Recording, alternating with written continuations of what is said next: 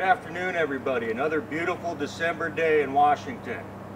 So what I'm going to do today is show you how to tie a timber hitch with a deadeye sling. What we're using here is a double braid rigging sling. I like them better on these rough bark trees. It doesn't pick as bad. So as always, first thing you do when you're putting your porter wrap on, you girth hitch the eye of your sling onto the straight bar on your porter wrap.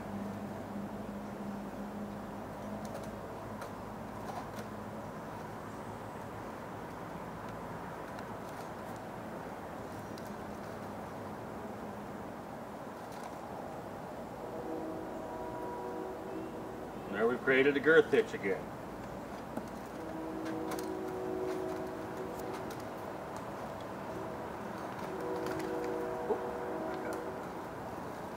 So we'll begin by throwing the sharp end of the line around the tree.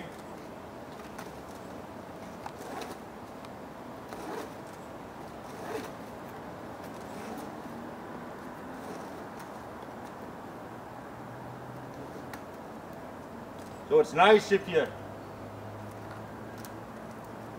go over the eye, and now the porter wrap's being supported, so you don't have to worry about holding on to it. Get it in position where you want it, draw it up, and then we begin making a series of wraps. A minimum of 5, I like 7. And we want to have these spread out around the trunk as we go around.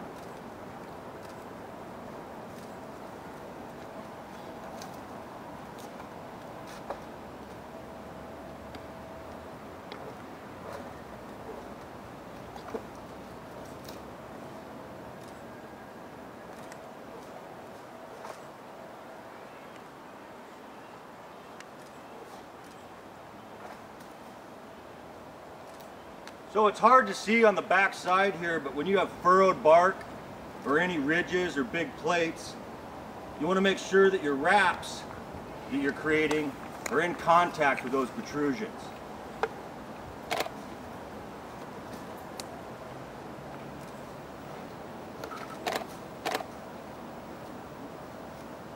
And I like to just finish off my wraps with a half hitch. Leave it there on a slit.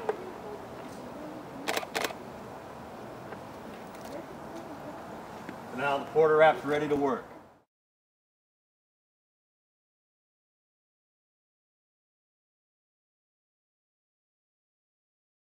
All right, so what I wanted to show everybody here, we've got 5 wraps, but they're all stacked up close together. That's not going to work. What makes the timber hitch function is these wraps being spread out on the length of the rope and the friction that they create down that length.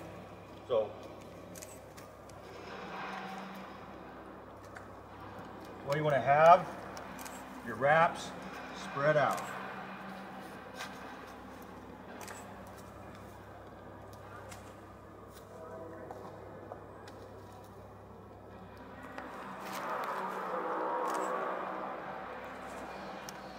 There you go.